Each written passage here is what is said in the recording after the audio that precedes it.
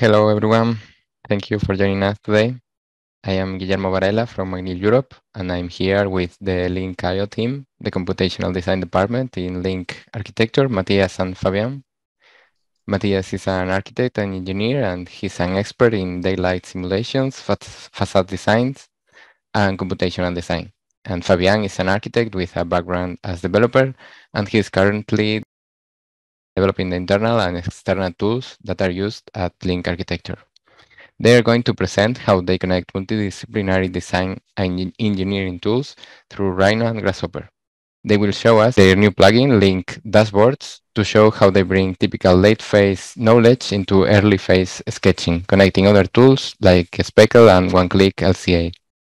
I will share the link to download in the chat in a moment, but you can also download it from Rhino directly using the package manager. Remember that in the last 15 minutes of this webinar, we will have some time for questions and answers. So you can ask questions for them in the chat and we will check them at the end. Also, I would like to mention that the webinar is being recorded and it will be available on our YouTube channel where you can find more webinars and tutorials. I want to thank Mathias, Fabian, and Jan for accepting our invitation and for all the work they have put into this plugin. That's all from my side, so you can start with the presentation if you are ready. Thank you. You're welcome. Let me see if I can get this to work. Yeah.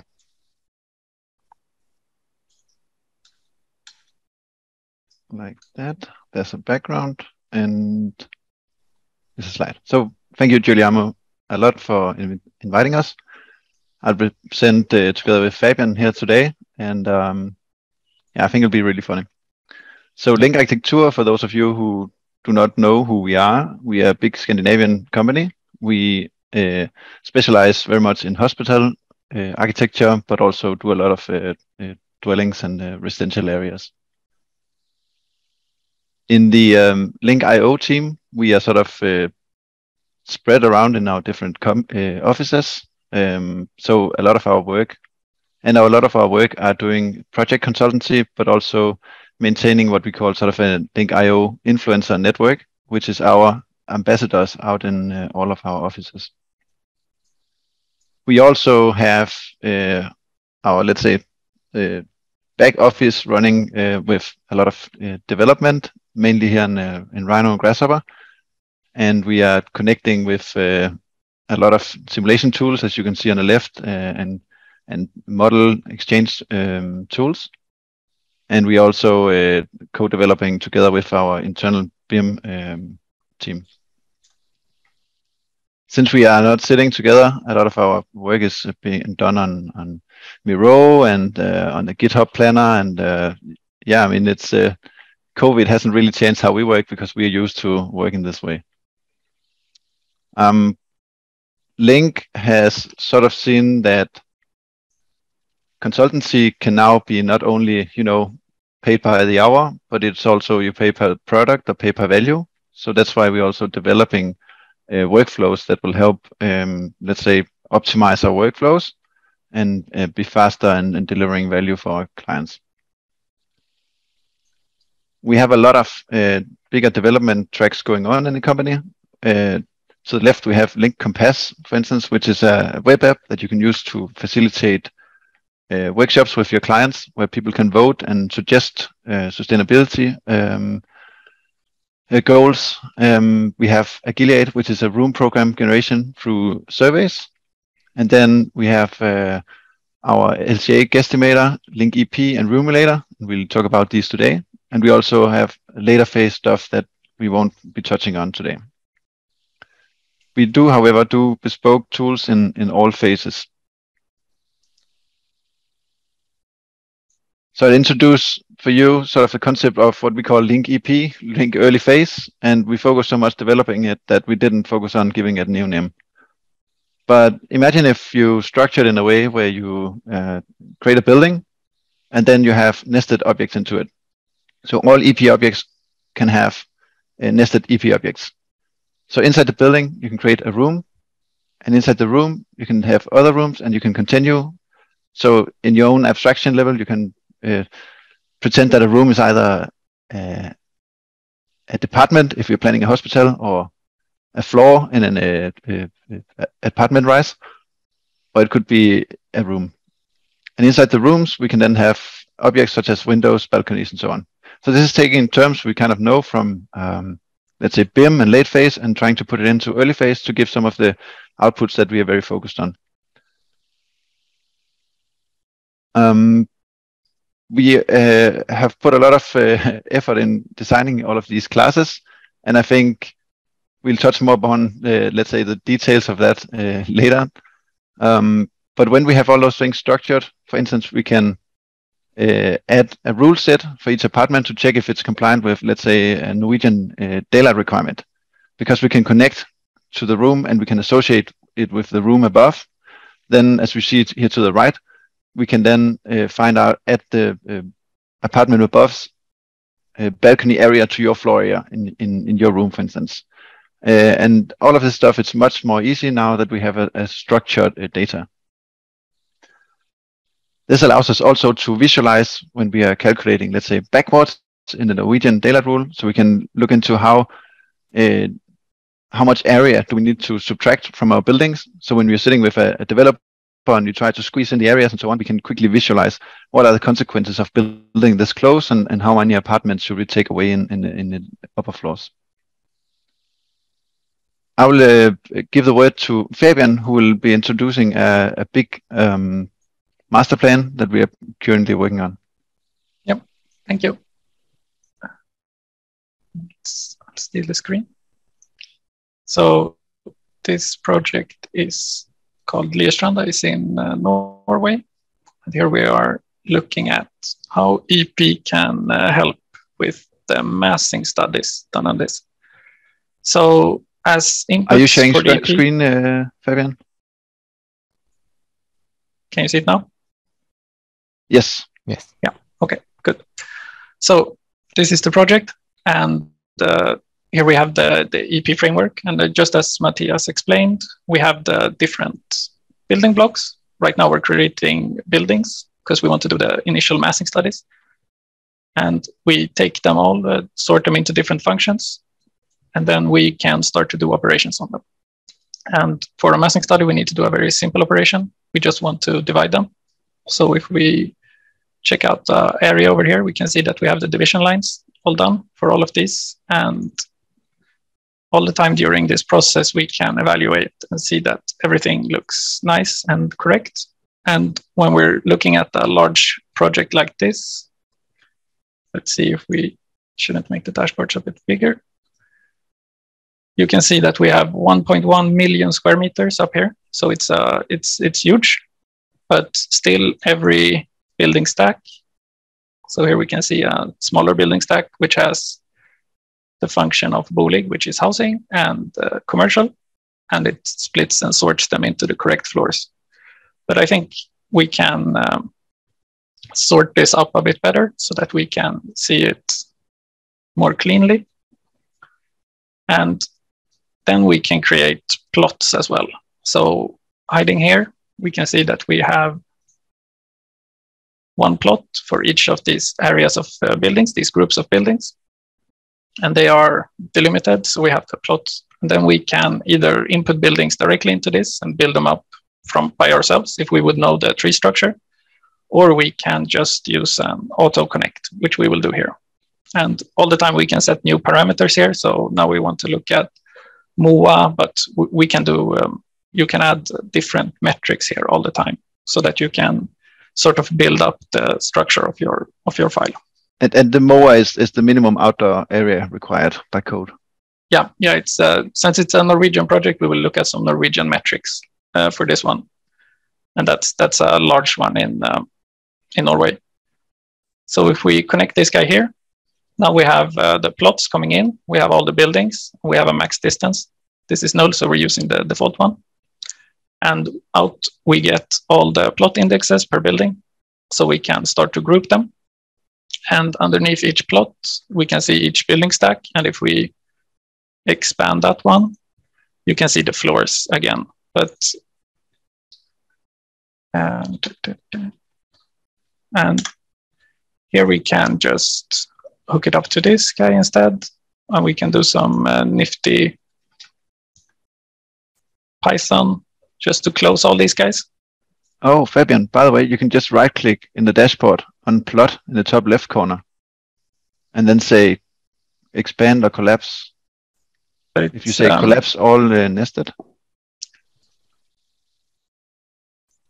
These are not nested. It's one big. Ah, that's why. That's why. Okay, sorry.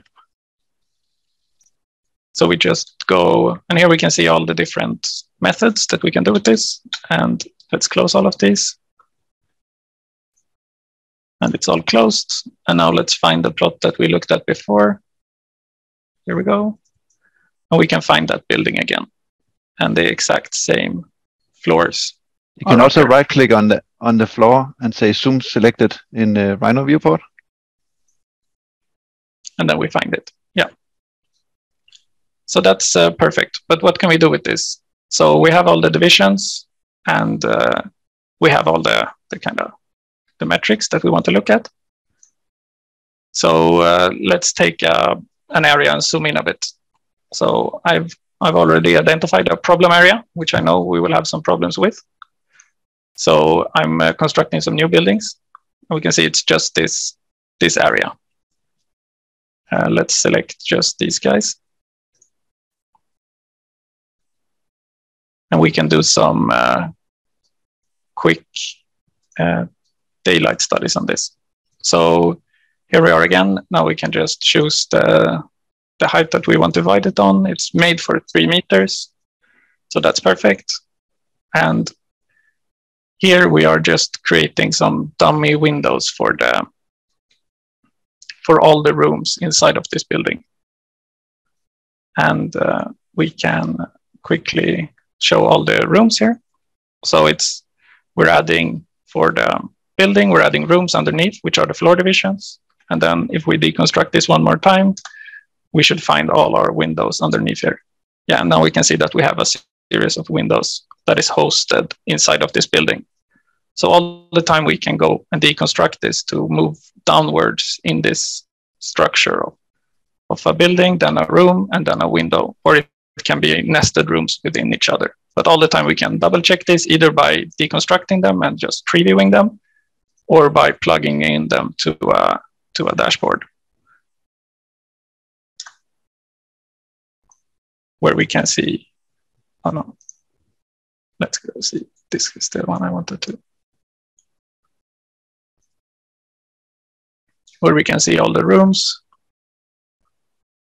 And here we can see all the windows that it's hosted underneath this. So for Norway, there is a very easy calculation. That is, if a window has a 45-degree and it hits something from that, it fails the room automatically. And then it has a lot of other, takes other things in account, where it calculates the room area towards the window glass, but the 45 degree is like a hard rule. So we can directly see that these two buildings will be problematic since they're too close to the others.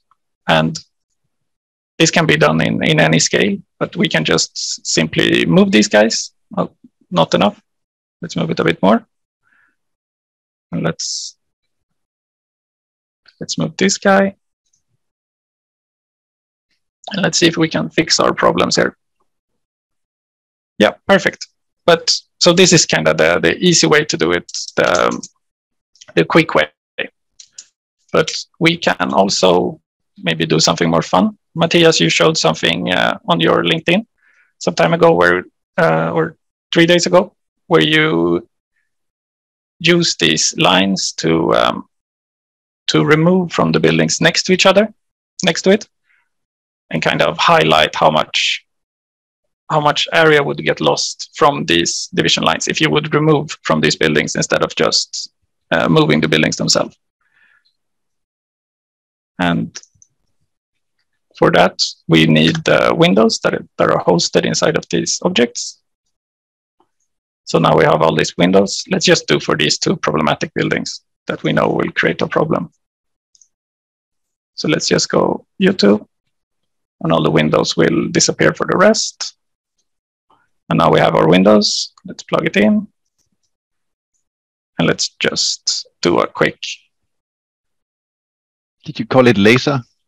Yeah, it's so our quick daylight, it's called the daylight NO, or dirty daylight, and then this is the dirty daylight laser.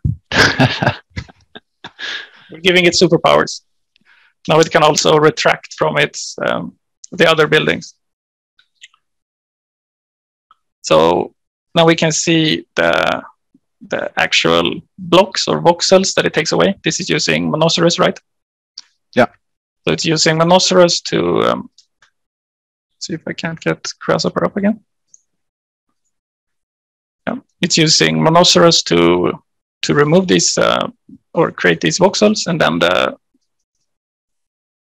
line that we are getting from these to kind of remove, and removing the adjacent ones and all of the above ones. So you can see in the top how many square meters it removes. Yeah. So if we wouldn't move this, we would have to remove 104 square meters of this building and 26 square meters of that one. And we have some nifty miscellaneous stuff in here as well. So we have a color palette that we always use. So we can just use that, get link colors to create swatches. We can see we get some color list here. We create the swatches, we run it. Now we get some nice swatches directly into the, I think I deleted them. Now we can just, because the hot pink might be a bit too much for the for the results. Okay, looks better. So now we can see this. So we can do a lot of stuff through this. It's just like this nested structure is very good for making quick analysis for it. So let's hide these guys and disable this. And we can do another thing that's very important for the Norwegian rules is on the minimum outdoor area, the MOA. And since we have plots and we have buildings, let's change it up a bit, and we'll only do for this problematic area that we had before. And I'll just remove all the other plots except this one. So now we will only have one plot and one building, just so that we know. So we have our, we have to get back our plot buildings.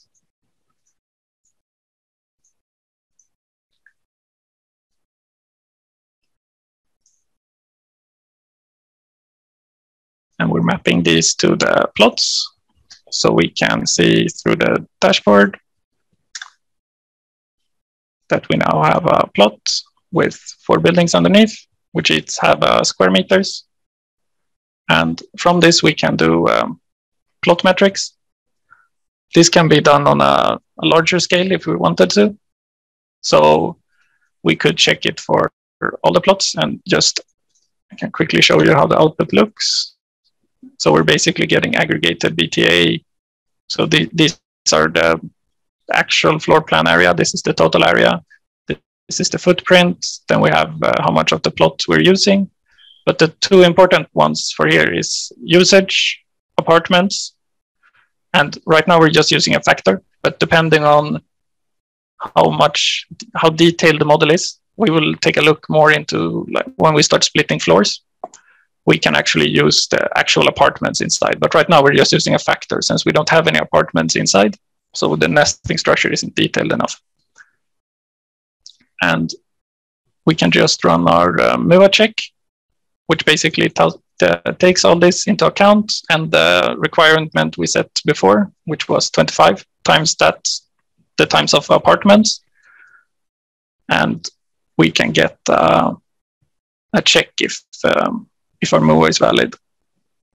I think I have a too large terrain.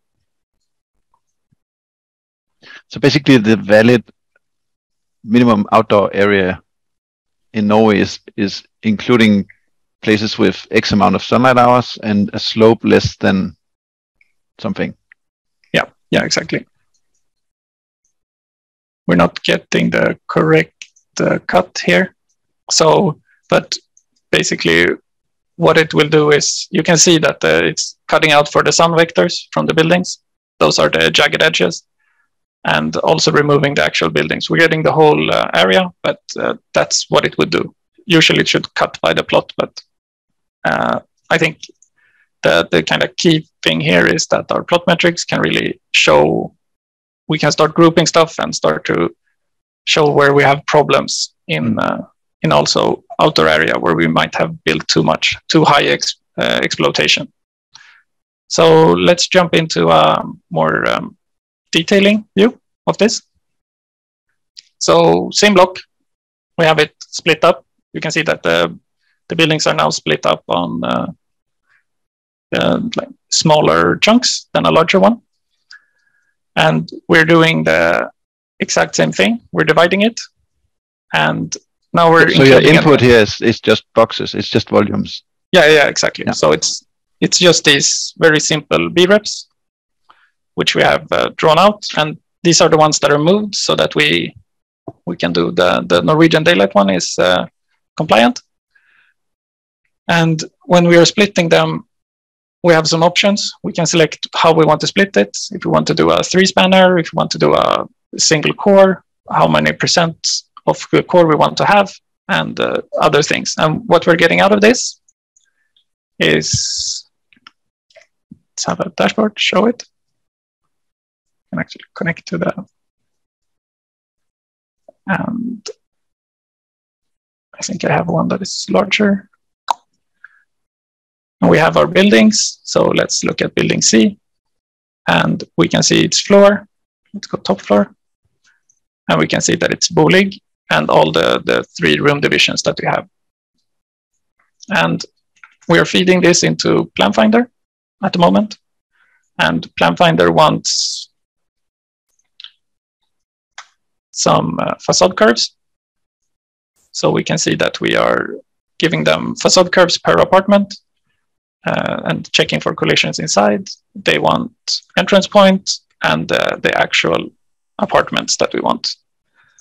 And from that, we can push out, we get the actual geometry for it. And this is important because now that we want to go into more detail, so it's the same box model, but we want to do, let's say, an early phase LCA on this, which we will check out.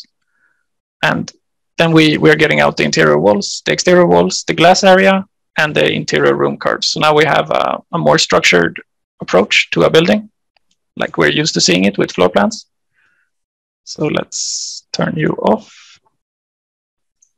And by now it's maybe important to highlight, this is not necessarily the plans that we're building, but instead of using rule of thumb numbers on how many running meters of internal walls do you have, we think having some kind of graphic preview on how does that area actually look makes us, gives us, let's say, a graphical quality check. Yeah, it's always hard to do early phase sustainability reports on a massing level, like on LCA, because it's all just guesses.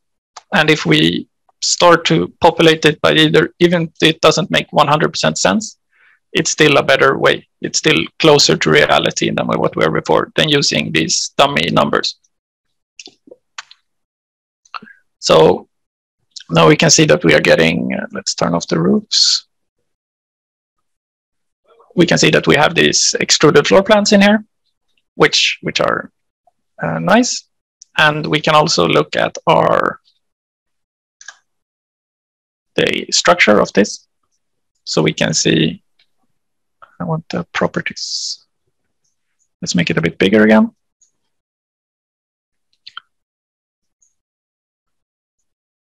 And let's find building C, top floor, and look at you. Then we can see the actual rooms inside. So they are nested. So now we have a building, which is an EP building. We have a floor, which is an EP, like a apartment or floor or division. Then we have the room or the apartment inside. And then inside of that, we have the actual rooms. So the last step, or like the last thing that we want to do before sending this to LCA is connect the actual windows that we extruded to it. So if we look here, we create the windows. So now we can see that we are extruding these curves. and creating the windows. We're using these rooms and automatically connecting them to windows. Since we don't know the exact structure of the rooms and windows, we're just pushing them into each other.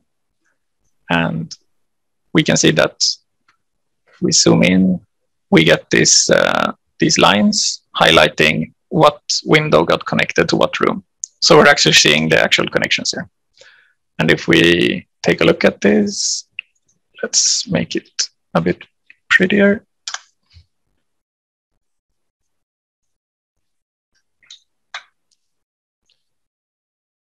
Let's hide here for now. So we have the windows. We can, instead of creating, we can inspect our object and create a dashboard from it. And we'll get something that looks more like we saw before. And floor 4, let's check the same apartment. Now we're only getting the ones with windows, and we can see that we have connected windows to them. So we have the structure all the way down. And let's take a look at how we're sending it to Speckle and what we're doing with our LCA app that we have developed internally. So basically, we're getting all the extrusions from the curves, simple, using the floor heights so that we match them up. Then we have a couple of just creating the elements. And what we need for the early phase LCA is the area of stuff, because we're going to project the structure backwards on it. So we're taking the area of an element, and then we're projecting a structure. So we're projecting a build-up. Let's say it's a wall. We're estimating that it will have some insulation, it will have some wood, some metal studs, and so on. And we will send this to Speckle. And I have already done this because sending to Speckle will take a minute or so. So we can take a look at the app.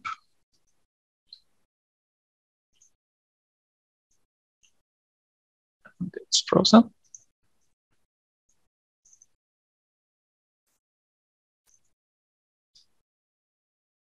Okay, now it's leaving. We'll bring it back.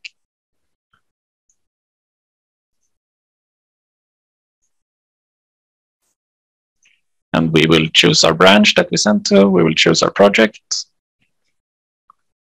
Let's reload it. Yeah, here we go.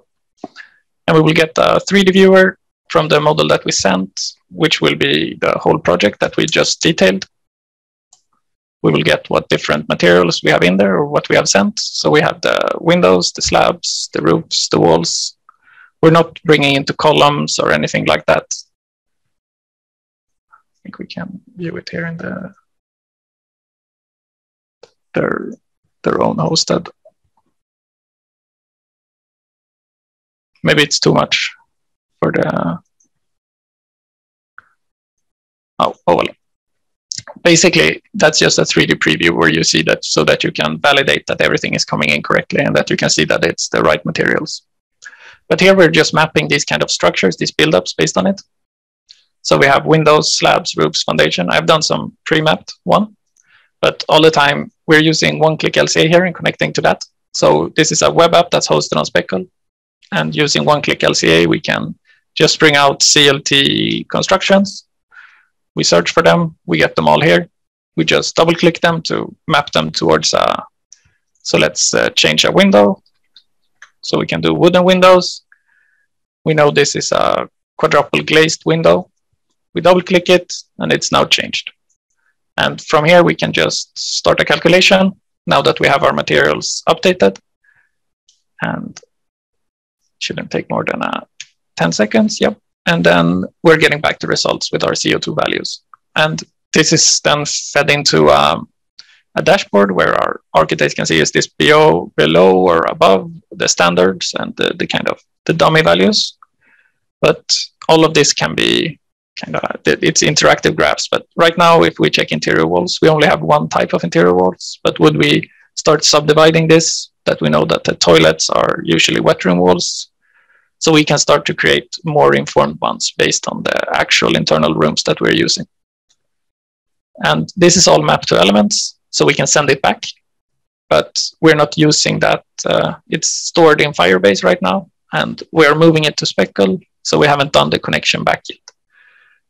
But the last part in Speckle, which we think is really cool, that I want to show, is just we have our old rooms, and of course we can just send them to Speckle. So we connect our objects, we select what stream, our message, and then we send it. And it will automatically convert everything to Speckle objects. It will grab all the relevant metrics. So if we're looking at a room, its area, its type, its function, its name, and it will map that, create a new object, and send that to Speckle for us. Hopefully we can look at one. I've done some pre-sends, but it should pop up here any minute. And we can see that we have the same internal rooms all mapped out. Oh, we need all the functions. We need to unweld mesh for these ones. Looks like bubbles. Yeah. The edges are not that good. But still, the kind of thought is that this is then sent. So it's basically a 2D program that we're sending in 3D, and we can remap this later on. But I think you will show some on the alternative ways to build blocks, Mathias, because this was kind of the automatic way. Sure. Let me just grab the screen and I can just read on in the questions in the chat that there was a little bit of confusion with what we're sharing. So we'll also come back to this later, but the LINK EP development with buildings and split up and so on is something we're doing in-house and not sharing. However, the dashboard pop-up stuff and all that is something we're sharing, and I'll also give a demo at it at the end of the webinar here. So Fabian just showed how we can generate, let's say, automatic apartments from volumes, but we can also generate EP rooms and apartments from, let's say, blocks in Rhino. So imagine you have, let me just stop this one. Imagine you're doing a block here. Let me just insert it. Insert block and find it. It's called building floor.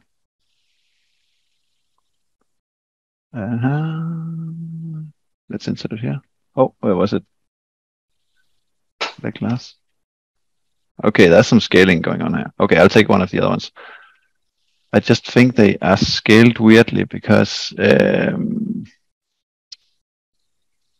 they stretch so I can do block edit, but let's see. Maybe we can look into this one.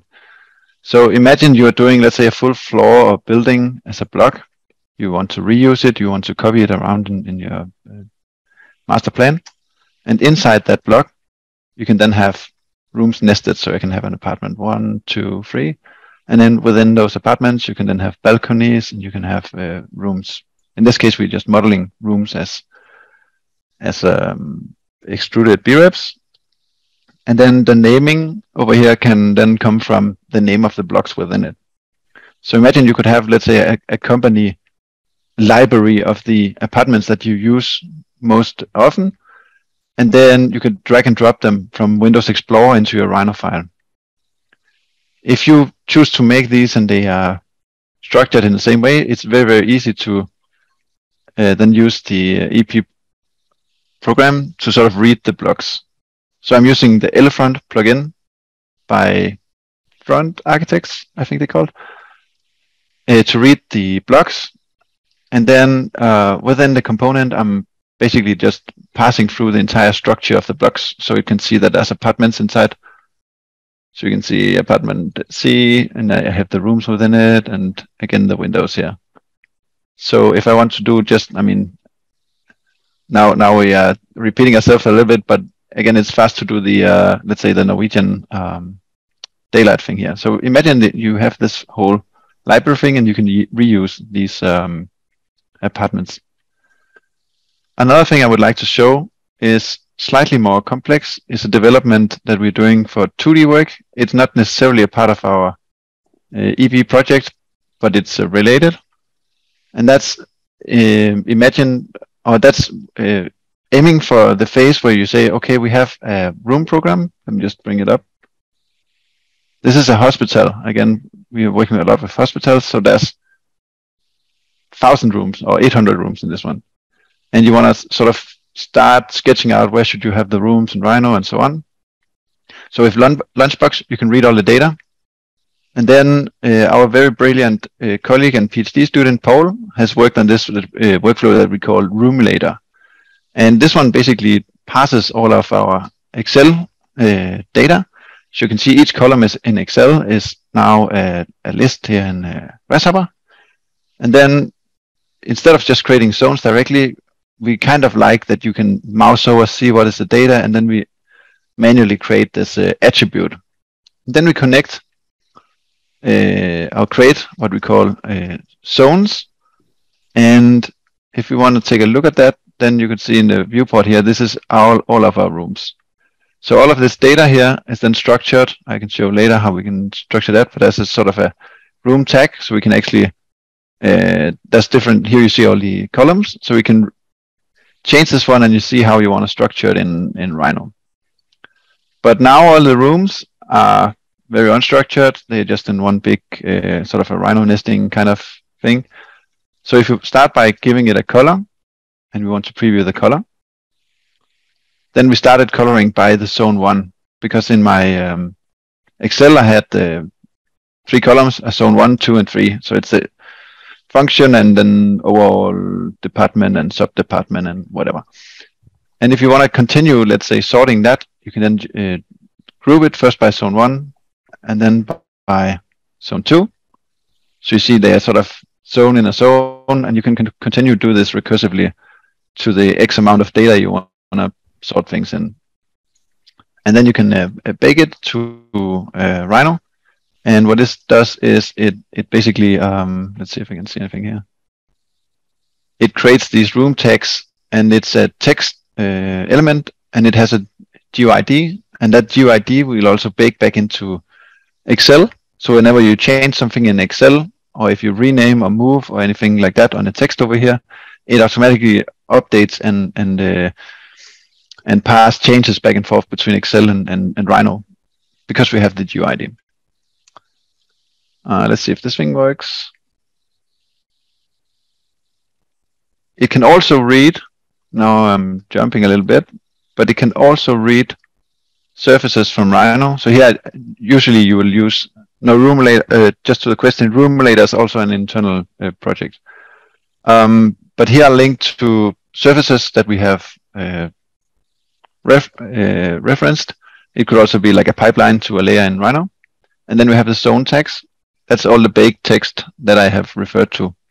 And I can do a check here, and I can see if there's any new zones, maybe a 2D surface that doesn't have a room tag, or a room that does, a tag that doesn't have a room. Or it could also be something that exists in Rhino but does not exist in our Excel, and vice versa.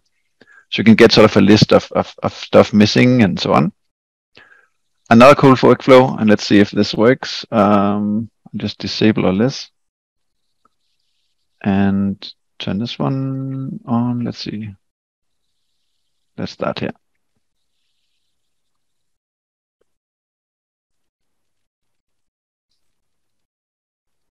So I want to try and make a 3D plan, a 3D object out of our zones.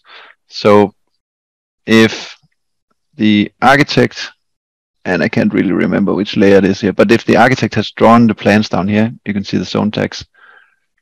Then we can say, okay, based on blocks, if this is block is named first floor, second floor, blah blah blah, and they are, let's say, located in the same way within each curve, we can start building a 3D plan or 3D building out of it. So first we match the zones, set the colors, and then we can set the floors. So you can see that inside each of my zones now, it has a location and it has a floor. So if I want to draw that in 3D, let's see if we can see anything here.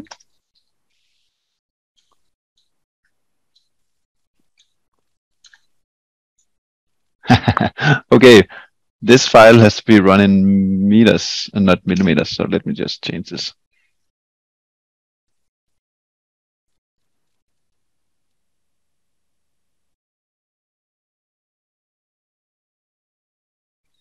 And we'll just recompute everything.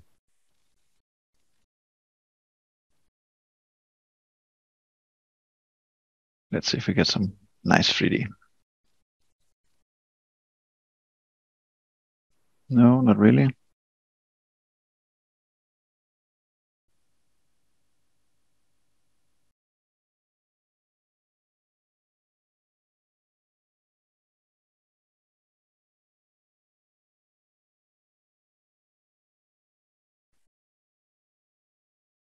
Okay, lost that one. But we'll then be able to see it in 3D, and we can, just as Fabian showed, then we can do various filtering like we did on the apartments. You can do that with rooms on a big hospital, and we have the dashboard, and we have an export to Speckle.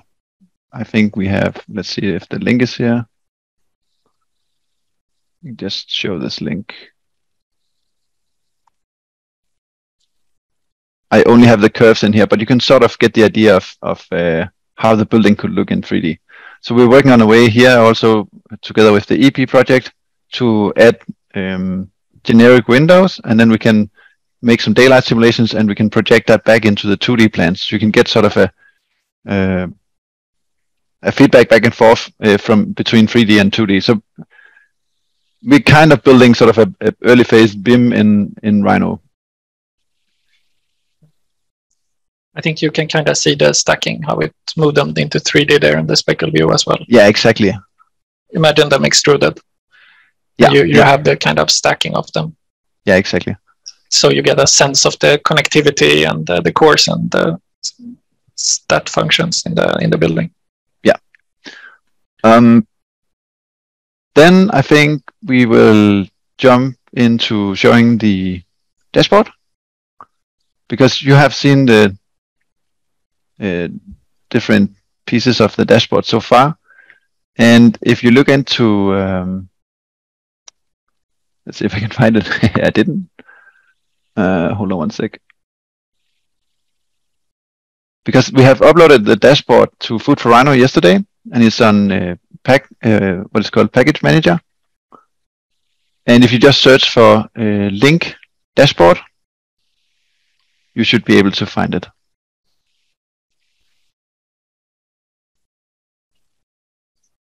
Let me just see if I can find the example file. I can just, I have it here. Meanwhile, yeah, share some of the stuff you can do within Roomulator. So it's, we only saw the space planning now, but of course, when you have done the space planning, you can start to do analysis on it. And here we're looking at like deviations from the room program. So since it's connected to an Excel, you can see, is this room big enough? Is it small?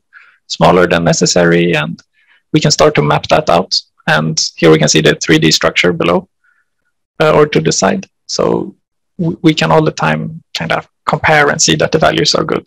And from this, if we just build a simple shell, we can start to see the connectivity. If this is the like break room for the nurses, then how long does it take to go from room A to break room? And is that optimized? Should we do something else? And it's really, since we're doing this in Grasshopper, we can connect it with all this cool stuff, you know, start to do like small scale urban analysis basically on this to see how the actual hospital would work. And that's, this is kind of the 3D model trying to genetically adapt itself to fit the best. Yeah, that is really cool. Okay, I just found the example file. Apologies for that. So if you download the dashboards, so this is what we are sharing. So if you download the dashboard on Food for Rhino, there'll also be an example file included. And some of the stuff you can do with that is creating a dashboard item. So you can list in a bunch of names and values, and you can see them immediately into the Rhino viewport. And all of these dashboard items, they can be customized. So you can change the colors, text color, and so on. And you can also set different descriptions. So when we have the mouse over, you can see where do the people in LINK.io actually origin from. So you see we're also very diverse backgrounds. Not only are we spread all over Scandinavia, but we also come from all over the world. And if we want to nest it, you basically just connect one dashboard item into sub-items from another dashboard item. So this will give you the main dashboard item here called people. That's the one up here. You can double click it and you can find the stuff inside it. And on this one over here, you can always turn it off, hide it, whatever. And you can sort of preset if you want an item to show its sub-items by default. You turn it off, but you can still double click up here.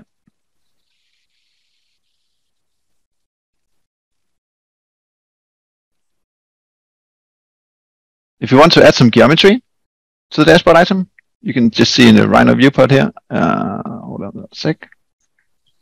I have just listed in a little bar graph showing our ages.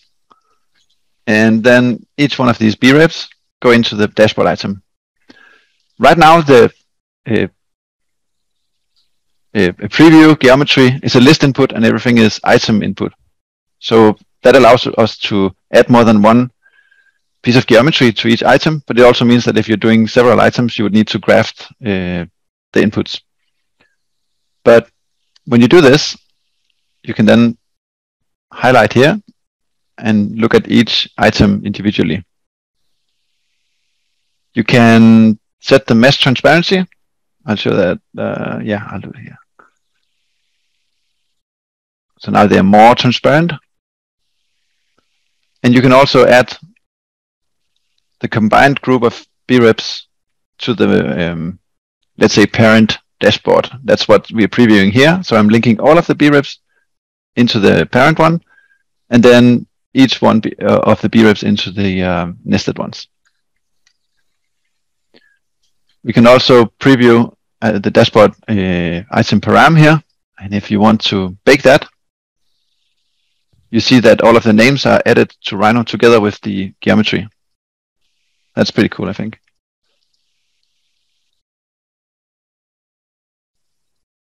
If you want to do it a little more complex, then here we're tweaking, we're showing how you can do a dashboard item just by using data trees. So we have 2 inputs in each, and then we're feeding it into another dashboard that has 2 items. So this way we're creating 2 dashboard items here, animals and plants, and they have the sub-items, bird, dog, tree, bush, and so on. And if you want to join that together with the people one we had from before, then if you combine everything, you get planet, right? Animals, plants, and people, then we're almost there. We can also show meshes with vertex colors. This is typically if you have a, let's say, a daylight simulation or something like that from honeybee or ladybug, and you have a simulation mesh with some results on. Then you can see here I have a colored mesh. This is not a simulation. This is a really bad example to do a planet Earth. But if you link that up to dashboard item here, then you also see that when you mouse over on that one. So you can also have different simulation results, and you can mouse over and see the different results in Rhino.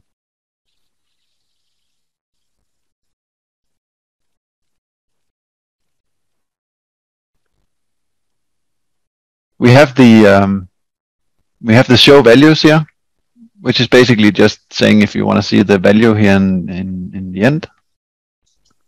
And you can type in your own units, and you can choose how many decimals you want to show.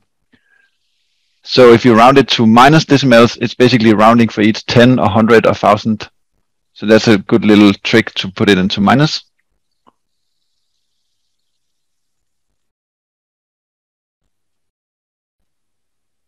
And if you want to set different targets, then we have what we call a dashboard target. So this is a target we call old. So if our age is more than 35, no offense to anyone, then you are old. So this thing will be shown as green if we meet our targets and red if we don't. And if you want to play with how that can look, if you want to visualize different metrics, we can say if we add some age to people, you can say, let me just maybe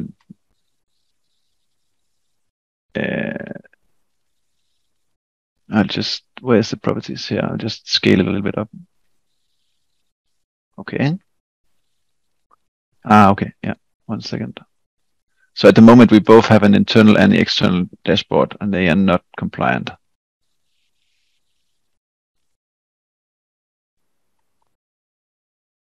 Scale. Here we go. So if you add age to people, you can see that this little dashboard target, the little green one, is changing.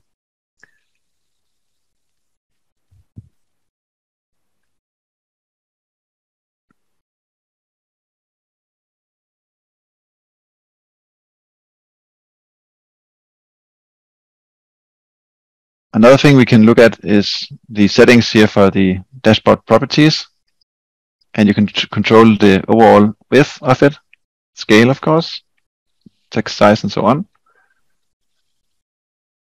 And we have something called frame, which if you want them to be, the line height to be really high, you can set the padding off, and you can actually set it all the way to 0. Let's just put it to 0. You can choose if you want some offset here. Yeah. Background opacity. So I think it's we created a very, very generic tool here that no matter how you use Rhino, if it's an architecture or engineering or whatnot, you can sort of preview your different proposals. We also have in our internal one a way we can add different events to if you right click. That's something we will further develop and see how we can publish also. We use it in our own, in the EP tools. So for some special objects, you can right click and there's a new method added to it. You can also do it as a, let's say, a preset legend. So if you have a legend with daylight results and you want to show the area above a daylight factor or sunlight hours or whatever, you could actually have sort of a preset. You could put this stuff into a cluster and you can have your legend up here and then right click and say, select those items. Because if, again, as we saw in the first example, you can assign different geometries to it. Maybe on the geometry node, I didn't show that you can also, I showed you can bake from this one, right? But you can also bake here. So you can say zoom in viewport. You can also say select in Grasshopper. So if you have a lot of these set up and you can't remember where does this one come from, just select in Grasshopper. And you can bake it here. At the moment we have 2 different bake methods, which I know is kind of stupid, but yeah, use the one over here if you want the text object to be included together with it. If you want to cast it, I think you can cast it to a mesh also here. Yeah, so if you want some preview directly here from Rhino, also when you're not mouse over, you can do that. Is there anything I missed here? No, right clicking. Yeah, one thing. If you want to move the dashboard, you can right click here and say set anchor. You just put it over here. So that's pretty cool. But you can of course also reset it. I think that was it for the dashboards. Let's just see if we have some final notes, Fabian, because I see we're also nearing the end of the time slot here.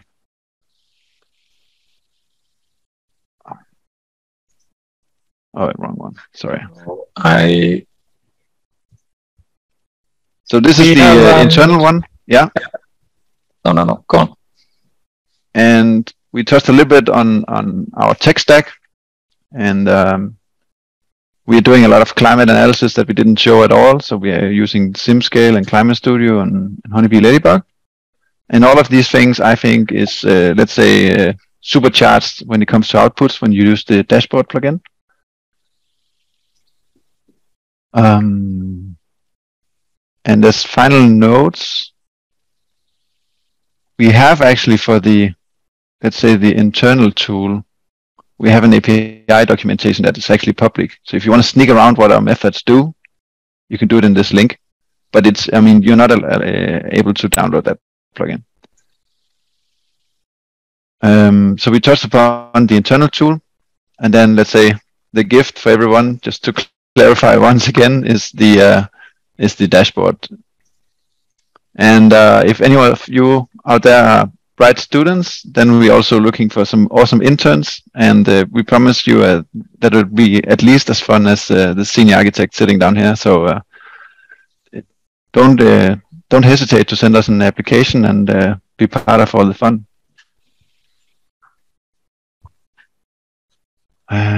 Yeah, so that's what we touched upon today.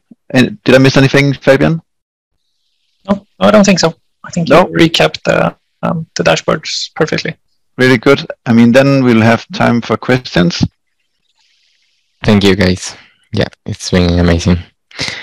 I think you answered most of the questions, but we have some here at the last moment. So, for example, Michelle Pescatore is asking if it's possible to use this link dashboard like UI in combination with Rhino Inside to display all this stuff in Revit. I think it's possible. The graphical overview doesn't work inside Revit, I think. I don't think you can run it in Grasshopper and then preview it in Revit. But if you use Rhino inside Revit to get all of your B-reps into Rhino, you can use it as sort of a more advanced schedule inside Rhino. Yeah, you can take the geometry from Revit and watch it in Rhino, right? Yeah. And we have another one from Lodovico Bruno that is saying, well, that he's going to use this tomorrow because he's working on a similar project with this type of controls. So let's see what he thinks about that. And a lot of congratulations, saying that sport is pretty cool. And I think I saw another one. If you will consider doing a webinar for the climate and dashboard stuff. Yeah, we could. I mean, to be honest, we've shown, let's say, the dashboard. This is a Lego brick. This is not a Lego brick. This is how you connect them, and then it's, I would say, very much up to your own imagination how you combine them. I think the first part of our webinar today showed a little bit of inspiration, but you should not feel limited to that. Okay, thank you. And Alejandro Pacheco is asking if these tools, is you using them, or is there the architects at LINK also using them? We have this influencer network I showed in the start, where we have different, let's say, ambassadors on all of our offices preaching people to use this. But we've had a big milestone around this webinar, and we have let's say, an internal relaunch of everything next week, now that everything has been connected. So, but it's available for everyone in the company, but we haven't implemented to as many as we'd wished. But all of our, let's say, specialists, they use it, and a few others also, especially the simplicity of getting the areas of the buildings and show that in the Rhino viewport. You can do that in 3 components in Grasshopper. Yeah. So even people who are afraid of Grasshopper can do that. And we actually also have an internal Rhino plugin, but it's not as fast as the Grasshopper stuff here.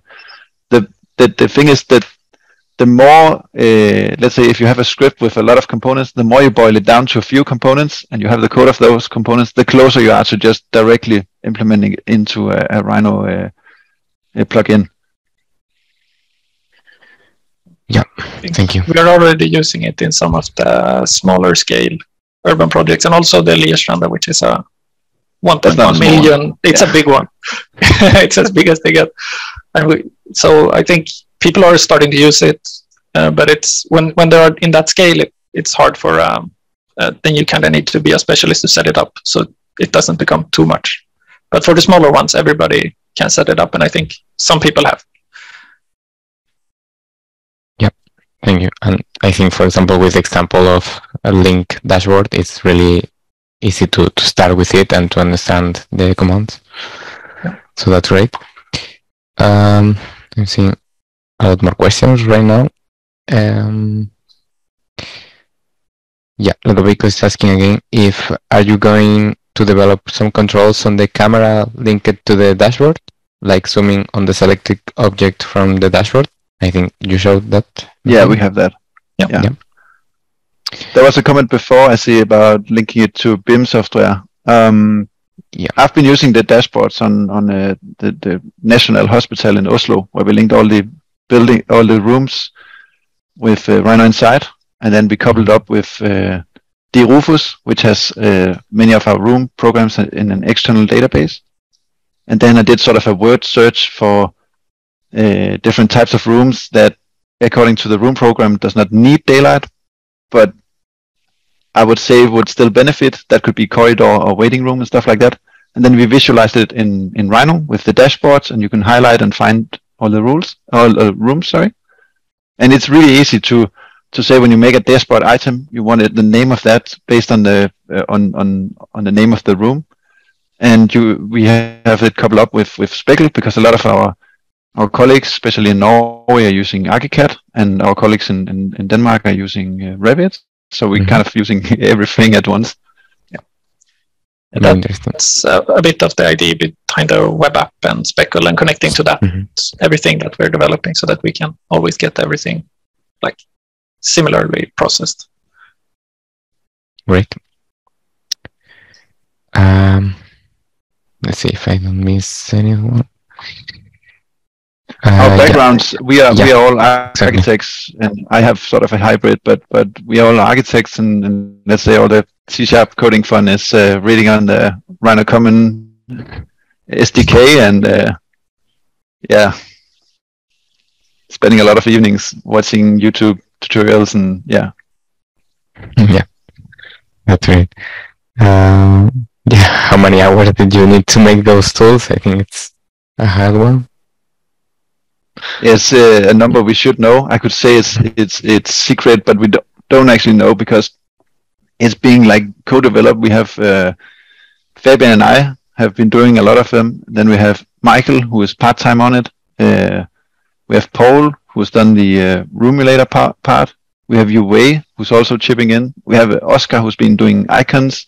It's a big team effort, and for our interns, for instance, there's a big to-do list and stuff they can do on this if they're not busy on projects. And for ourselves, we do the stuff we kind of need to do because there's a project that needs it, or there's a deadline like this webinar. So in that sense, we some of the hours on projects, some of the hours on, let's say, an internal development projects. So yeah. Yeah, it's hard to count all of them. But and we didn't show everything we have in LINK EP right now, but I think in man hours there's probably 1 year of man hours. Yeah. Of all of our development. Yeah. Yeah, and there is a question about the Roomulator. Is the placement of the room blocks into a floor plan automated, or is this manual done by the architect? Yeah, I probably didn't show that too well, but it generates this table where it just sorts them by, let's say, whatever data you have in your Excel. And then you can either choose to drag and drop all the curves and do your plan, but you could also start drawing in 2D your own plan only with curves. As long as you drag the room tag that Roomulator did into that curve, it will match the zone from Excel with that curve and check if the areas are okay. So as long as the room tag, being just a regular Rhino text element, is in your curve, and that room tag, it's not showing the text of your room ID, but it has a, let's say, a Rhino name of the GeoID, and that way it's matched.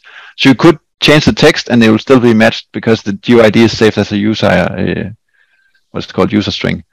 Yeah.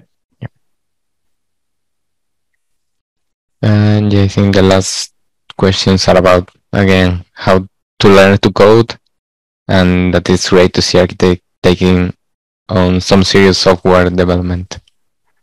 So I mean, it's not a secret that us developing this is something that our management is also like, why don't you just buy SpaceMaker? But we see SpaceMaker and lots of other developments being done in a way where you kind of want to show it before you can do it, especially when you look at startups. Now SpaceMaker is really good, so let's not talk about the specific company, but there's a lot of startups that show much more than they can. And that's why it's been important for us also today to do it as sort of a live demo, because we don't want to say, oh, we have AI, blah, blah, blah, blah, because, I mean, we are not there. So,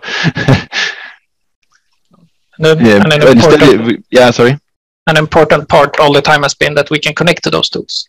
That's kind of what EP is, the like glue that binds them together and visualize and do some do analysis. So I think it's really nice to have that all the time as well, so that we know what we're outputting and inputting. Okay, guys, so I think it's a bit late already, so I don't know if you want to comment anything else.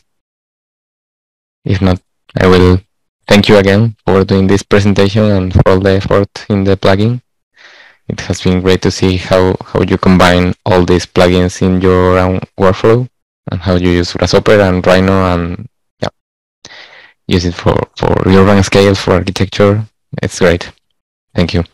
Thanks for the invitation. You're welcome. It's a pleasure. Yeah. Okay, so I think we have a bit more questions, but if you can ask in YouTube, I can answer them later, but I will try to copy them and answer you by email also, if it's possible. If not, we can stay here forever. Thank you, everyone. Goodbye. Thank you. Have a nice Thank you. evening. Bye-bye.